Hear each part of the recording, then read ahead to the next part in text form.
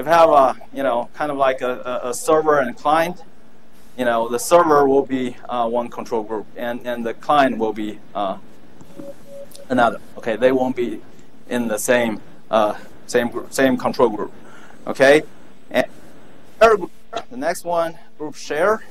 The share group means all the processes that share the same executable. Okay, so if you have a process which fork out a process using the exec command, if it runs another executable, they won't be in the same share group.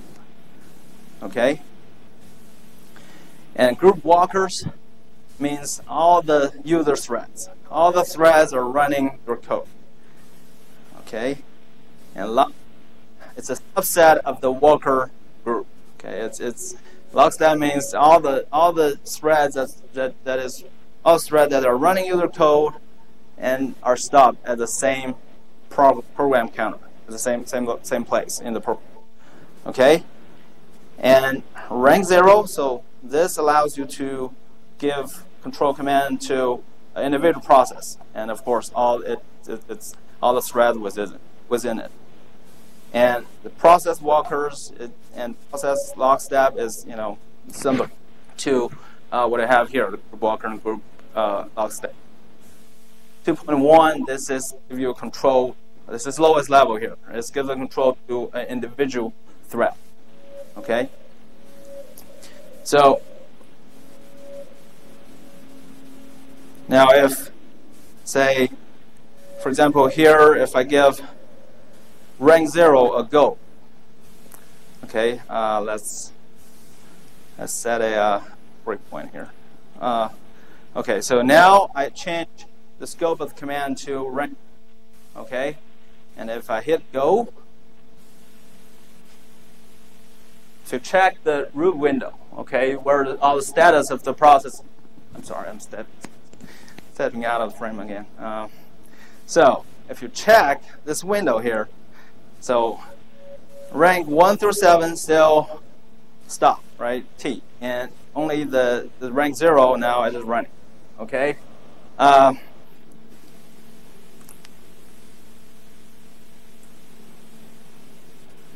right. So is there any question?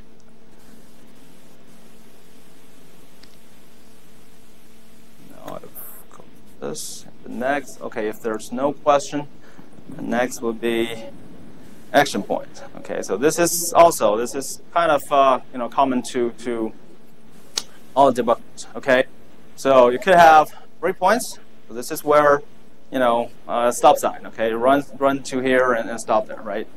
And you can have evaluation points. Okay, so this is where the code will run to this place, and you can give it a code fragment to evaluate. So basically, the code will run to there and run that code segment. Okay, evaluate that code segment. Okay, so this is like where you can test a small fix, small patch to a program. Okay, if you suspect that there's some error in your code, you can insert a small code fragment right after it. Try to correct that error if possible. Okay. And barrier points. So this is like the MPI barrier, right? So you can insert process barrier points into your program. And watch points means if you set a watch point in your program. I'm sorry. If you set a watch point into a variable, it will monitor the corresponding memory location. Okay, so a watch point does not watch a variable. It will watch that memory location.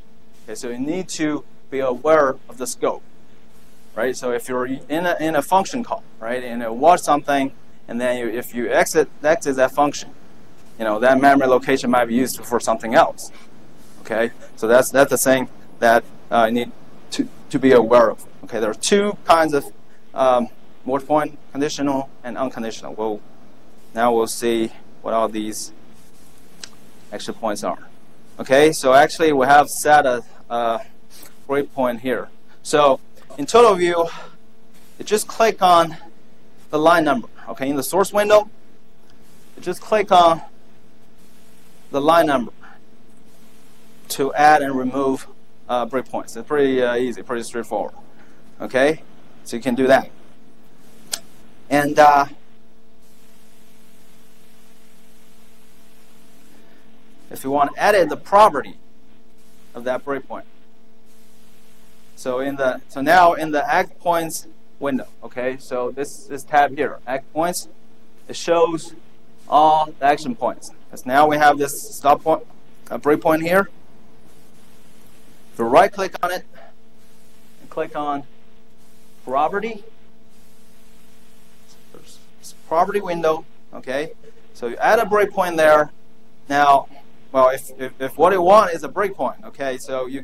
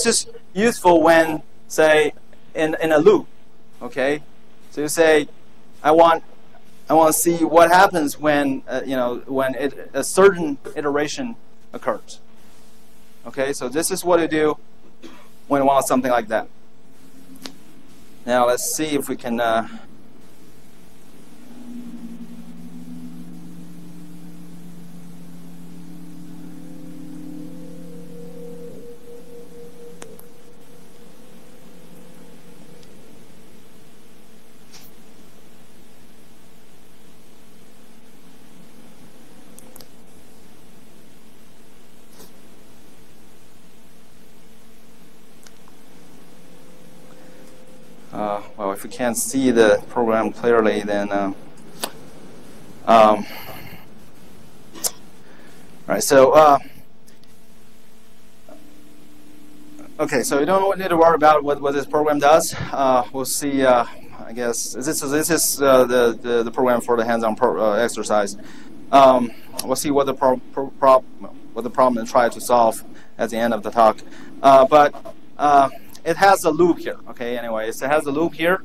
So the n is iterator. Okay, so it goes from 1 to, in this case, I guess 200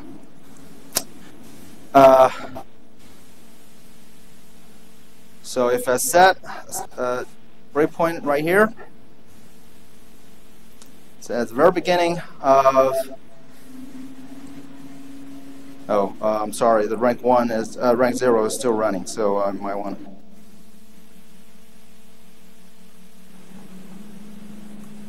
Well, actually, it's going nowhere because it's still waiting in this MPI NIT call, because it's a collective call, so all MPI processes needs to participate. So, so everybody is still on the same page here, which is good, I guess. All right. So what we try to do here is to just add a few breakpoint here. Okay, so we have a breakpoint in place here. So this is, if you click on the breakpoint in your the action points window, it will just place the source window on that line. So remember, this breakpoint we make it. Cancel it. Anyway. So now suppose we want all the odd rank processes to stop there for some reason. So we can do that. Okay.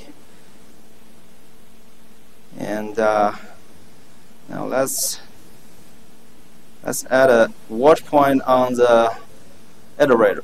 Okay, which is lowercase n right here. So to add a watch point, just right-click on the variable, and then create watch point.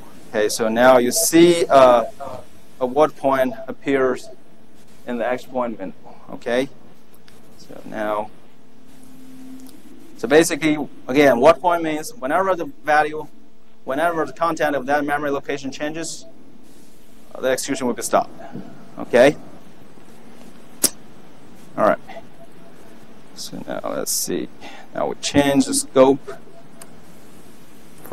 back to control the whole group, and we hit go. Now, okay, so this is what we got here. Okay. Now remember, we have. Wait a minute.